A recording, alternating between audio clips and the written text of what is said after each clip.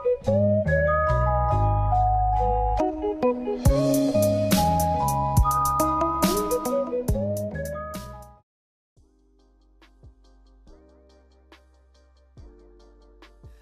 guys, Tech James here. In this video I will be unboxing and showing you guys how to set up the R4 SDHC Duel-Core. So this is the 2018 edition and this is for every console including Nintendo DS right up to the 3DS. So this one is actually very cheap. I got this on eBay. I think it was like £4 or something like that, which maybe comes to around $5. So yeah, very cheap R4 card, and let's just take a look at the packet. So the back of the box, it's actually kind of interesting because it says just like iTunes for iPhone, and that's probably one of the worst ways of describing an R4 card, but there you go. So let's just unbox this right now.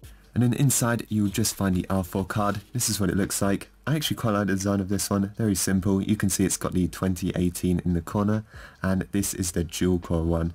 So it also has every console that it works on, pretty much every DS that Nintendo have ever made. And then you've just got your SD port on the back. It also comes with a USB to micro SD card adapter. So let's just take this out. I think it's a fairly cheap one. Yep, just a fairly basic USB to micro SD card adapter.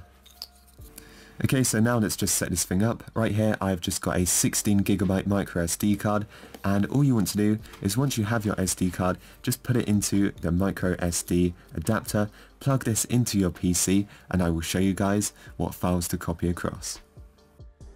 Right guys, so once you're on your computer and your R4's SD card is plugged in, you'll find the SD card on your file explorer, and what you want to do is you actually want to format it. So just go ahead and right click it. If there is anything on the SD card, you will need to back it up because this will be deleted, but scroll down, go to format, and you want to just select capacity as normal, file system as FAT32, allocation size, leave it as default, make sure this box is checked, and then just click on start.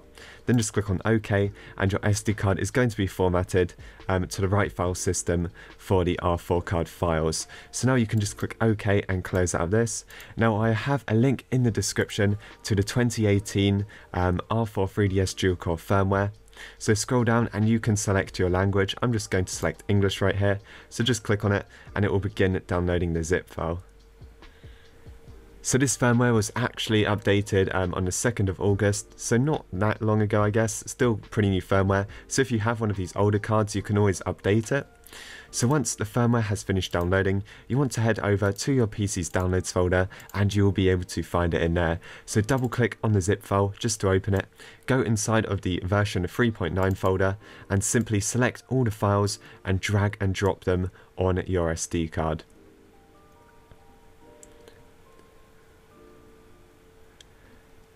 Right guys, so once your firmware has finished across, you can now copy across your Nintendo DS ROMs.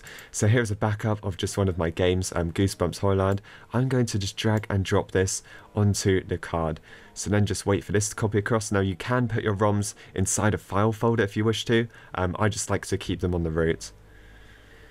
Okay guys, so now all of the firmware files and the ROMs are copied across. I'll now go back onto my 3DS and show you guys what this R4 card's like. Right guys, so once you're back off your PC, you can now take out your micro SD card and put it back into your R4.